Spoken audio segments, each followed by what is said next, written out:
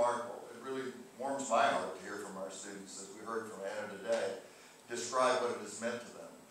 And then it gives us something that's really fundamental. And if we're to make all of this work, and if we're to really create a human family, a world community, we really have to walk a mile in someone else's shoes. And one of the most important things for us, as we have been the leading superpower of the last century, and we will continue to be a major superpower, perhaps in partnership with others, let us hope, not in conflict, but in partnership with others in this new century.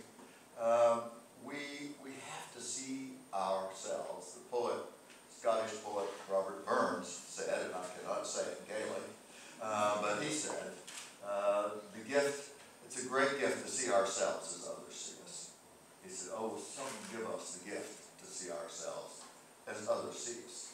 And that's one of the greatest gifts of all, because we understand the role